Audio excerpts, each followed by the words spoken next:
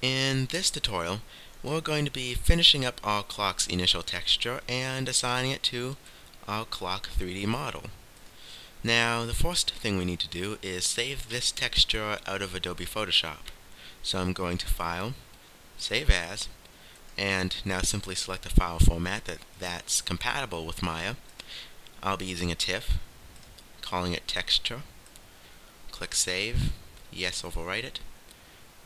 Image compression, none. Pixel order at the default. Byte order at the default. There's no transparency option as this image has no transparency. And discard layers and save as a copy. That basically means we won't be saving any of the text layers or the individual layers we use to create the rim. Then click OK. And now your file's been saved to your hard drive. The next thing we need to do is go back to Maya and load up this object's material into the attributes editor so we can begin assigning our texture to it. The quickest way of doing that is on the rendering shelf, click this button here.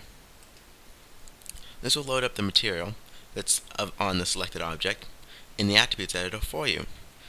And the first thing we need to do is create a file node and attach that file node to the color channel of our Lambert material. So I'm going to click on this icon here. And now I'm going to create a file node inside the Create Render Node window. And now I'm going to point the image name of that file node to our texture.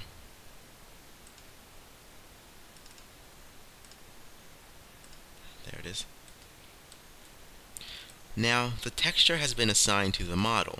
You may not be able to see it in the viewport right now, but if I was to render the scene, you can see it's already been assigned.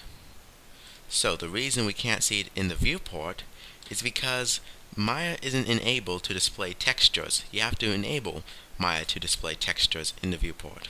So to do that, go to Shading, Hardware Texturing, check it, and now your textures appear in your Maya viewport.